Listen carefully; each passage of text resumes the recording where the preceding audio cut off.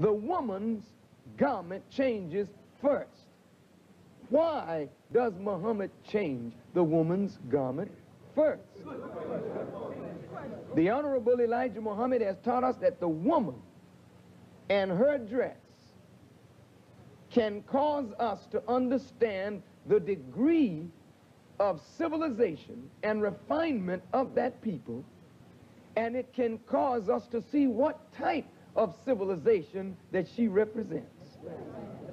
Anytime we see a black woman in a mini dress or skirt halfway up her thighs, which does not permit our beautiful black sister to sit down in comfort without men ogling at her beauty.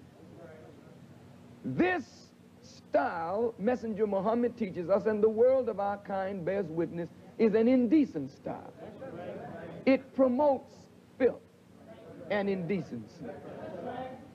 Therefore, Messenger Muhammad is a man who recognizes the indisputable fact that the black man can never be respected until the black woman is respected. For the black woman is the mother of civilization. And if our women are corrupt and cheap, she's going to produce a corrupt and cheap future for us. We don't want our women whistled at. We don't want men winking at our women, patting on our women, feeling on our women, disrespecting our women. Muhammad wants the black man to rise up as a man and respect and protect the black woman. But the black woman must be in a position to demand that respect. But she must first be self-respecting. So the Honorable Elijah Muhammad asks all black women, whether you're in the nation of Islam or out of it, lower the hem of your garment. Put on clothes, my dear sisters, that dignify you.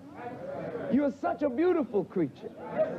You don't have to show off the beauty of your form, because showing off the beauty of your form will attract a man to you in an indecent way. And when a man marries you for the beauty of your physical form, you must remember, my dear sisters, that time works on everything. And what was a beautiful form today may not necessarily be so beautiful tomorrow. So, if you gained a man by the beauty of your form, then when you lose that form, you may lose that man. So the Honorable Elijah Muhammad says, cover yourself. And if you're going to attract a man, attract him on the basis of your decency, your righteousness, the nobility of your character, the majesty of your wisdom. And so in Islam, we cover the woman first because she is first.